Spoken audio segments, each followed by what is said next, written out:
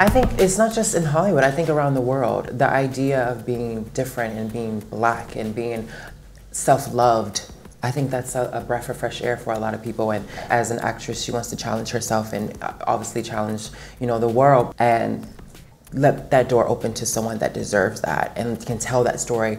There's a certain energy about a trans woman that only a trans woman can bring to the earth. There's room at the table for everyone. So I'm just happy that I can see those stories, and looking back, and I have these conversations with the ladies who they're playing, like Carmen Extravaganza, like Ajane Milan, like all these women I mentioned. They feel like, wow, my story is for the world to see, and it's glorified around the world. And now we're having a conversation about that. What they did and the struggles that they had and the dreams that they had are coming to alive eventually and finally. And right now, they're all breathing through me in this moment. My father, he was this military sergeant, black man living on the south side of Chicago, and he didn't know anything about being gay or transgender, but he just knew that I was a child that needed love.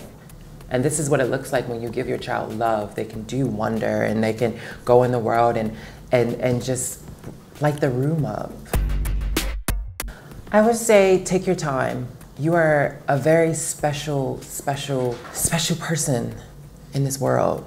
Each person possesses this moment and this time of questioning who are they and where do they belong and what is their sexuality, and that's a very special moment. And a lot of people deny that experience, and they see other people live through it in their liberation, and they think of themselves like, what if I could have, or what I should have, or it's not too late to have it, because that's what makes us special.